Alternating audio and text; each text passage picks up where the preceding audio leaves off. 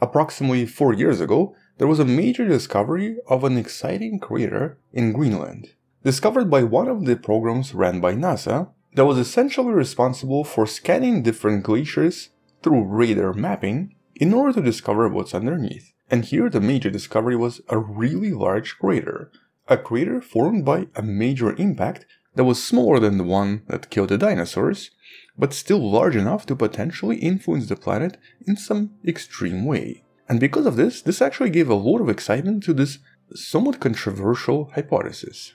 Or basically it brought it back into view, giving it potential evidence. The idea known as the Younger Dryas Impact Hypothesis. An idea that's actually supported by only a very small minority of scientists, but that in the last few years tried to use a lot of different types of evidence, including different types of deposits, in order to explain the unusual cooling period known as the Younger Dryas, a period that started approximately 12.9 thousand years ago and lasted for approximately 1,000 years, which then led to the sudden end of glaciation and the beginning of the modern Holocene age. But exactly what happened here was always kind of questioned. And although the most accepted and probably the easiest explanation involves a melting of a glacier that basically changed the distribution of water and the currents on the planet, the explanation that always sort of captured attention was the one involving potential impact. An impact that might have occurred approximately 12.9 thousand years ago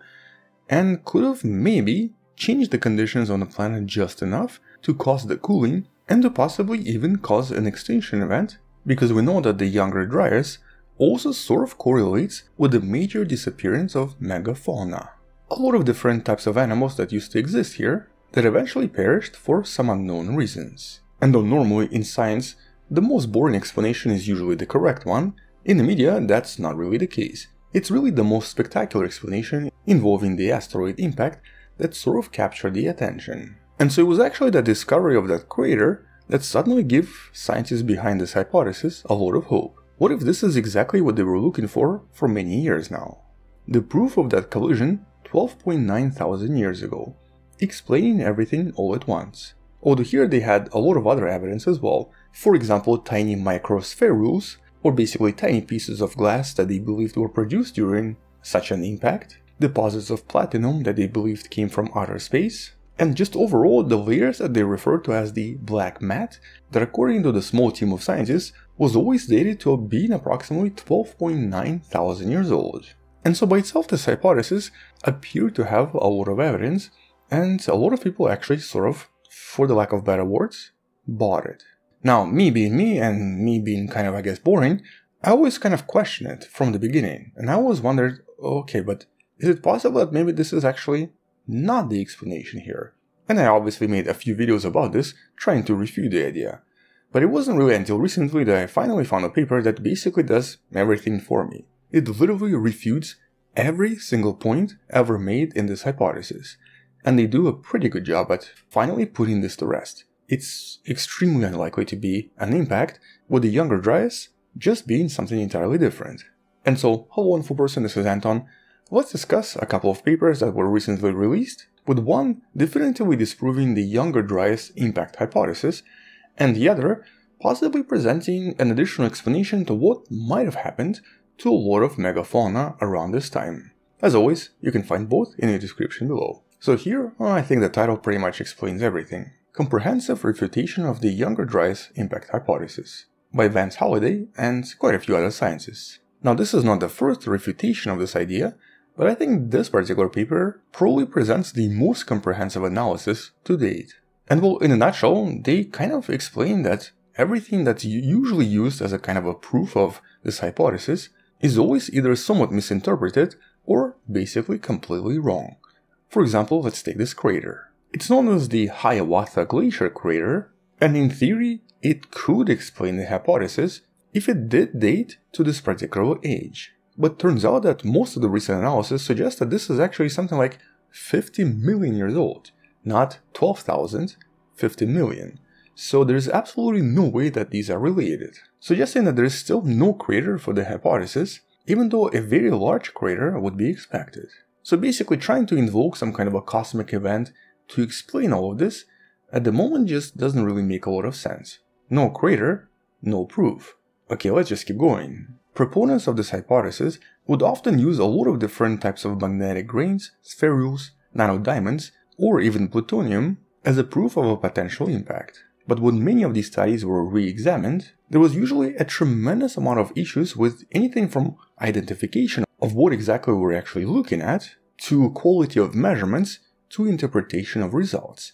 So basically, just by looking at something, they would assume it's maybe, I don't know, spherule produced by impact, but in reality it could be something entirely different. There was just no proof of any of this in any of the studies. As a matter of fact, many of these particular phenomena were later associated with many terrestrial processes that don't require anything from outer space. No impacts, no asteroids.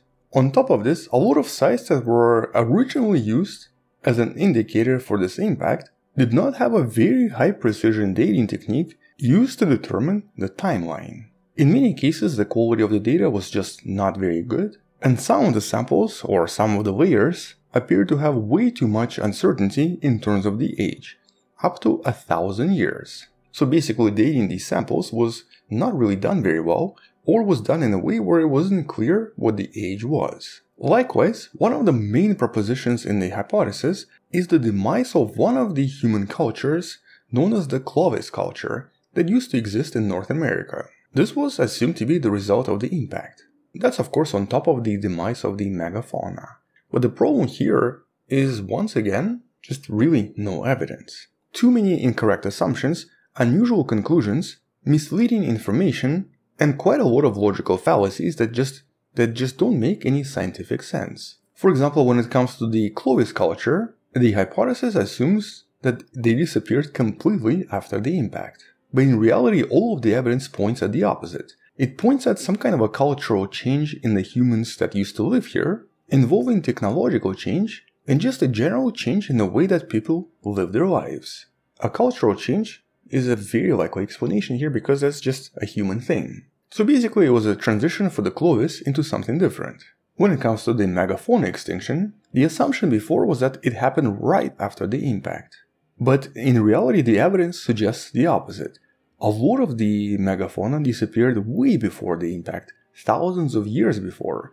Some others survived for many years after, for example mammoths. So it just doesn't really make sense once again. On top of this, a lot of the locations used to try to prove the hypothesis only usually provide a kind of a age estimate, never really a precise age that would help us with statistical errors and would help us determine the exact point of impact or the exact time of impact.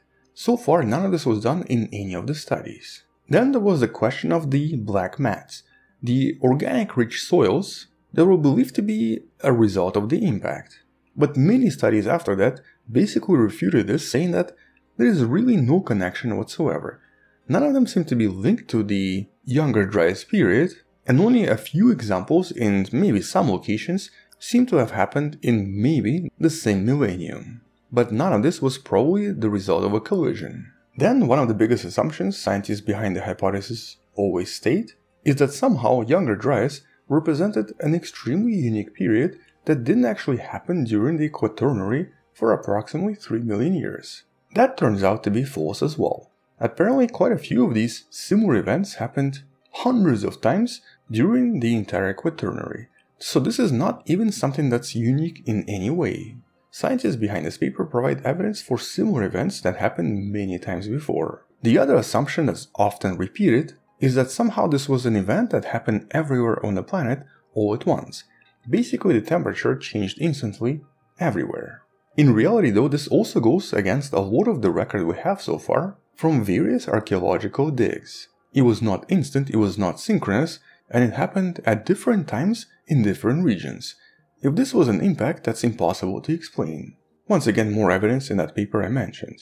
Scientists behind this recent study also discovered a lot of badly misinterpreted ice core records that many proponents of the hypothesis used before to try to prove their point. For example, they tried to prove that in the ice cores there are signs of huge amounts of fire around the planet. In reality, the data is basically pointing at the opposite, low incidence of fire. Or at least in the data that they were trying to present. We'll actually discuss the fires in a few seconds. So once again, they just show that the data interpretation in this case was not very good. On top of this, Microspherules, that sometimes are believed to be a product of an impact, in reality have quite a lot of different origins. And in this paper, they even show that some microspherules used for Younger Dryas Impact Hypothesis in reality are produced by fungi or tiny mushrooms right here on planet Earth. Here's one of the examples from one of the older papers, and it's basically a fungal sclerotium.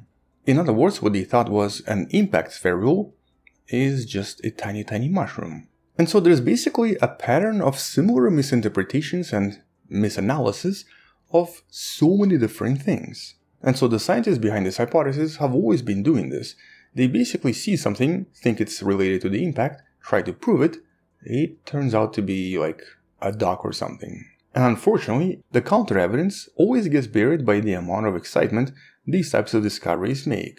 And so yeah, most of these are not the result of an impact. They're just a result of life on Earth doing Earth-life things. They also use platinum anomalies as a proof that all of this is extraterrestrial, but in reality, there are quite a lot of terrestrial sources that produce exactly the same observations. But most importantly, there's never really a crater. It has never been found. And without a crater, the only possible evidence they had was the record of fires. Specifically the layers of charcoal that was believed to be the result of some kind of a major fire started by the impact that happened 12.9 thousand years ago. And in this case, the evidence is strong.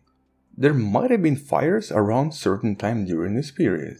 Not necessarily 12.9 thousand years ago, but definitely sometimes during the Younger Dryas. Multiple peaks of charcoal abundance are quite clear in a lot of different samples, and actually did occur during periods even before the Younger Dryas in separate locations. Here's the thing though, there seems to be no correlation with impacts in this case, but there is a correlation with something else. The arrival of these little guys to certain locations. Which actually takes us to this recent paper that was released just a couple of days ago that potentially explains what may have happened to the large mammals living in North America, at least in one region. Here's that paper. Pre-Younger Dryas megafaunal extirpation at Rancho Brea linked to fire-driven state shift. Okay, let me dissect this for you. Basically, they're talking about a certain area in California where there seems to be a direct connection between human activity, fire, and the disappearance of large mammals, or megafauna, around the same period of time, with the overall correlation being very strong and essentially showing us that approximately 15,000 years ago it might have looked like this, 14,000 years ago things were maybe changing a little bit, but 13,000 years ago things really took a turn for the worst, and it might have been because of fires, which were most likely caused by our ancestors, who basically learned how to produce fire and who might have either accidentally or on purpose started to burn ground, with this graph showing us a very strong correlation. The arrival of the Clovis culture, the tremendous increase in fires in this particular location, and the slow but very dramatic shift of a lot of different megafauna in the area, along with a decrease in the forest cover, and just the overall changes in the environment in this area. And unlike a lot of previous papers, the actual dating here is extremely precise. Here, the radiocarbon dating used approximately 170 bones from 7 different types of animals to try to establish a precise timeline for when they started to disappear. And by then comparing this to the data from charcoal records, they produced a very detailed chronobiology showing a direct relationship between climate, vegetation, fire, humans, and megafauna that used to be very common in the region. In essence, showing that the population of these large animals was relatively steady for over 1,000 years between 15,000 and 13.2 thousand years ago. However, there was a sudden decline in population between 13,000 and 12,900 years ago, which based on the charcoal studies, scientists determined was probably due to fires. Although in this case the fires were probably a lot more common because of the previous change in climate where things became warmer and much drier. And so between 13,500 and about 13,200 years ago, the risk of fires dramatically increased. And because our ancestors were using fire and potentially didn't extinguish it at all times, it could have led to dramatic fires in the region at least once in a while. And so their data indicates that there was a dramatic increase in forest fires about 13.5 thousand years ago, way before Younger Dryas started. And though the humans arrived here probably much earlier, maybe even 3,000 years earlier, the animals were doing fine even though the humans were actually hunting them. So it's unlikely that it's the hunting that caused the extinction, but as we've learned from the fires in the last couple of years, it's quite likely were the fires. These can be very quick and very devastating for the entire fauna living in the area. And so the conclusion from this study is that fire is a way that humans can technically have a large impact over an extremely large area, with the overall climatic changes observed in certain regions in California sort of presenting an explanation that no longer requires any impact or any kind of an explanation that's too extraordinary. And more importantly, presenting us with something that technically is happening right now. Because of the overall drying of the forest around the planet, and because of the overall increase in temperatures, unfortunately the chances for the forest fires have dramatically increased in a lot of different locations on the planet once again. For example, at home back in Canada, one of the cities where I used to live for several years, Yellowknife, is basically now struggling with survival when it comes to forest fires. A lot of forests have been burned, a lot of land disappeared, a lot of animals have been killed so far, and there's really no sign of stopping just yet. And as you might have learned in the last few months from a lot of different news sources, forest fires have been pretty much happening everywhere. I'm secretly hoping that this is just a one-off, but yeah, it's not looking very good, huh? Anyway, on that note, Younger Dryas is probably not a result of an impact. At least that's what a lot of studies are saying. And also forest fires are maybe a sign of something bad to come.